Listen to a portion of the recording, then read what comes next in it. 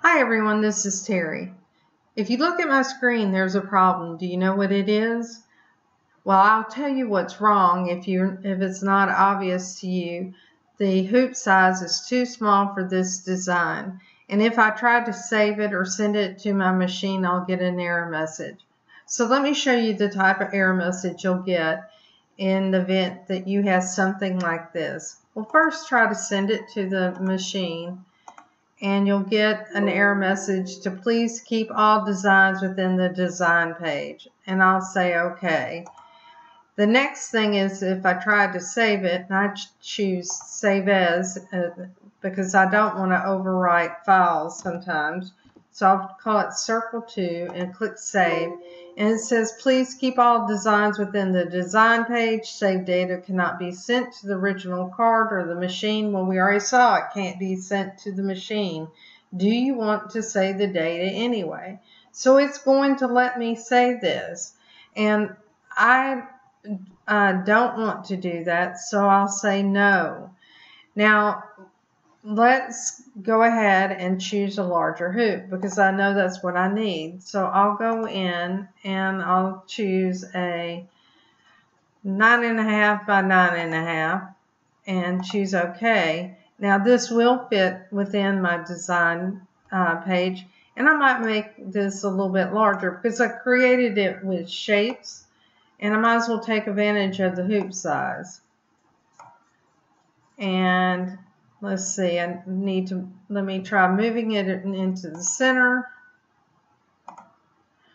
And now it looks like it fits within the hoop, so let's try sending it to the machine.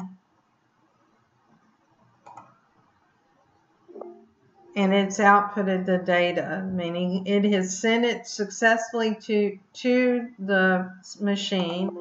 And if I try to save it, I should not receive an error message, so let's do that.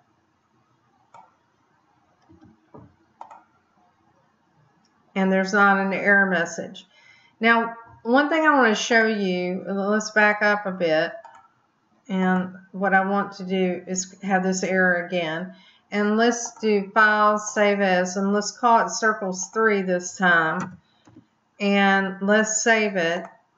And even though it has an error, let's say yes, we want to save it anyway. Because I'm the curious kind of person. I want to know what happens if I create a new page and I open that file.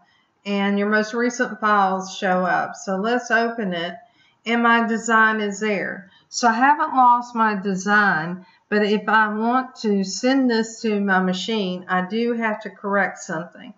And one of the things that may not be obvious to people is the white area that I have here, which can be changed to different colors. If you watch my video on hoops, you'll see that.